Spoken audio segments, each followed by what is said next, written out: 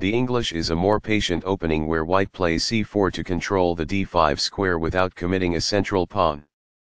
Nf6 develops the knight toward the center and controls the e4 square. Nc3 controls d5 and starts the fight for the e4 square. G6 prepares to fianchetto the dark squared bishop on g7, where it will sit on the long diagonal. G3 prepares to fianchetto the light squared bishop to g2, where it will control the center from the long diagonal. This fianchettos the bishop by placing it on a powerful diagonal. This develops the bishop and gives it scope on the long diagonal. Castling gets the king to a safer square, out of the center of the board, while also developing a rook. Castling kingside tends to be safer because the king is further from the center. This develops a knight off its starting square, getting it into the action. This activates a knight by developing it off of its starting square. The bishop is ready to be developed to an active square.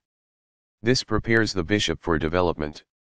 Castling develops a rook, while also moving the king to safety. Castling to the same side of the board as the opponent tends to lead to less sharp positions as compared with opposite side castling. This develops a bishop off its starting square, getting it into the action. The knight now occupies an outpost, a secure square in the opponent's territory. This activates a rook by developing it off of its starting square. It is the last book move. Right on target. It is best. The rooks can see each other now, allowing them to provide mutual defense. It is best. A solid choice. It is excellent. That's not a mistake, but it's not the best move either. It is good. This develops a bishop off its starting square, getting it into the action. It is excellent.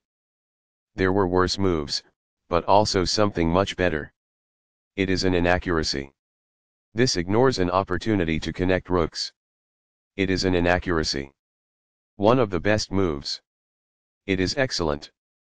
This develops a queen off its starting square, getting it into the action. It is good. This takes an outpost, an active square where the knight cannot be kicked out by a pawn. It is good. After all captures, this is an equal trade. It is best. Recaptures. It is good. This is a fair move. It is good. This is the strongest option. It is best. This strikes at the center with a pawn, fighting for space. It is good. This misses a much better move. It is a mistake. This maintains the balance in material with a good trade. It is best. Takes back. It is best. This wins time by threatening a rook and forcing it to move away. It is best. This move puts the rook on a safer square. It is good.